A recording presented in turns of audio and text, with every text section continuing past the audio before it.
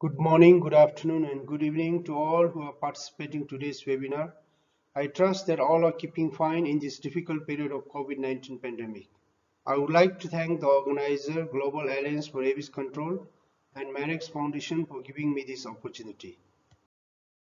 This year's theme for World Rabies Day is to share facts and not fear. We know that rabies is a fatal disease, but it is 100% preventable.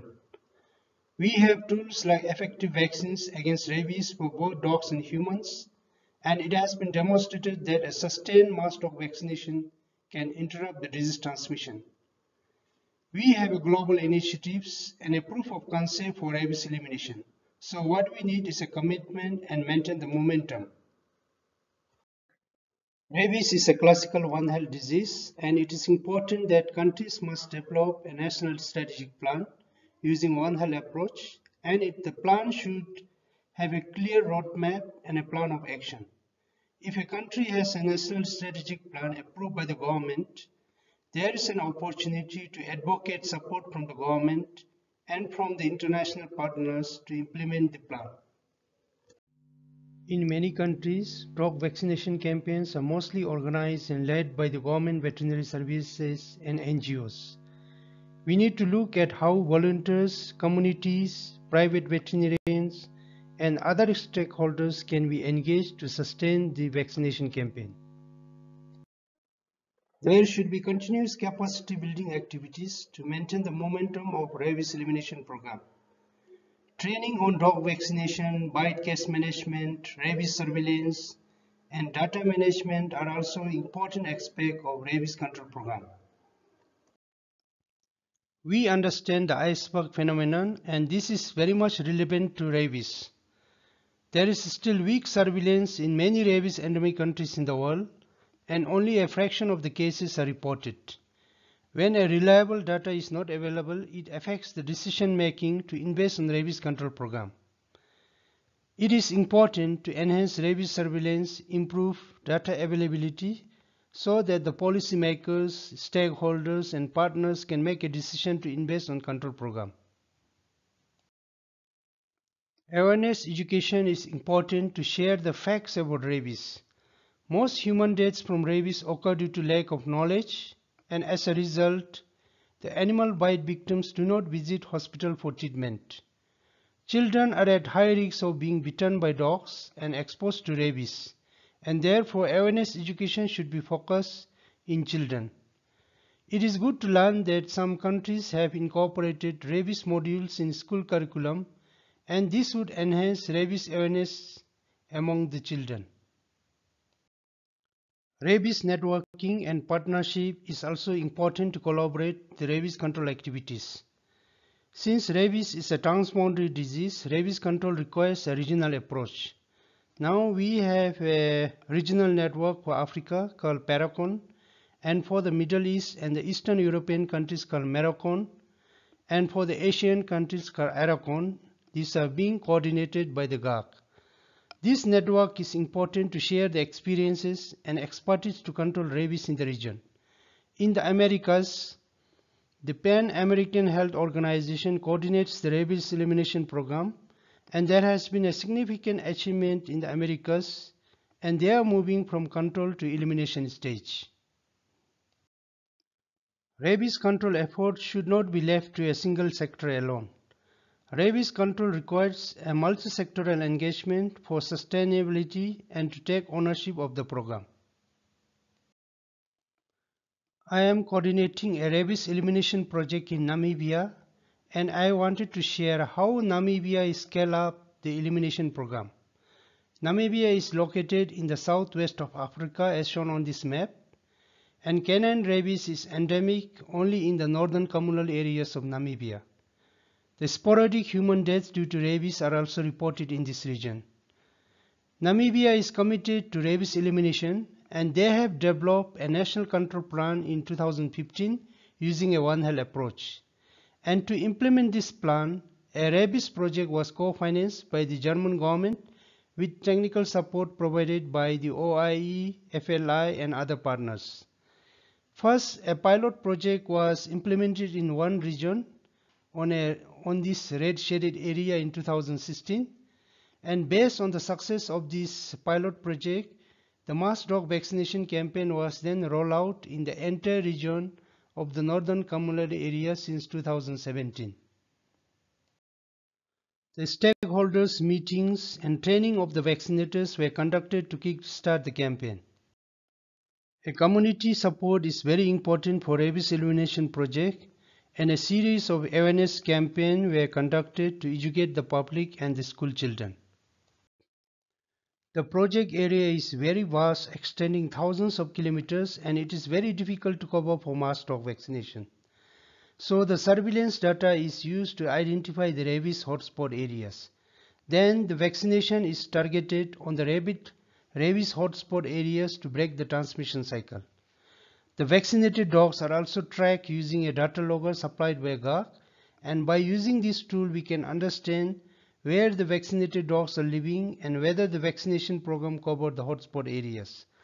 This map with red dot shows the location of rabies positive cases in dogs, and the dark dot shows the location of vaccinated dogs.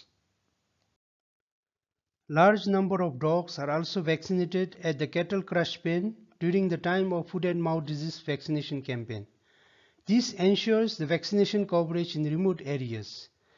Crush pen is an established structure where farmers bring their cattle for vaccinations against foot and mouth disease and other diseases. There are several crush pens within the community in Namibia. Cross-border collaboration is very important to control rabies. We know that there is no national border for the rabies virus and the dogs. Namibia and Angola share a very long international open border, and therefore a consultative cross-border meeting was organized between the veterinary services of Namibia and Angola, and during this meeting they developed a rabies control plan for South Angola. The OIE and the Namibia also provided training to the Angolan partners, and as a result the southern province of Angola implemented a mass dog vaccination campaign, vaccinating thousands of dogs during 2020. This is how we should build the capacity of other countries and initiate a rabies control program. The project review and planning meetings are also conducted frequently to discuss the project activities. These projects improve the capacities of the veterinary service of Namibia. It is strengthened the One Health collaboration, enhanced rabies surveillance, and also improved the community level awareness about rabies. After the start of the mass dog vaccination campaign, the number of human deaths reduced from around 23 deaths in 2015, that is before the start of the project, to only 2 deaths in 2020, and is gearing towards elimination. Of course, there are several challenges and problems that affect the project implementation. The main challenges are the very vast and scattered settlement, inadequate workforce, national budget constraint, and recently due to COVID-19 pandemic. Nevertheless, the Namibian government is committed to rabies elimination by 2030. The detailed information about the project implementation and the lessons learned so far is discussed in this publication. The key achievement for Namibia is that for the first time in history, the OIE World Assembly of Delegates this year endorsed the official control program against dog-mediated rabies for Namibia, along with the Philippines. This is a great move forward in the fight against rabies. I am sure other countries will be inspired by Namibia and the Philippines to develop their national strategic plan and request for endorsement.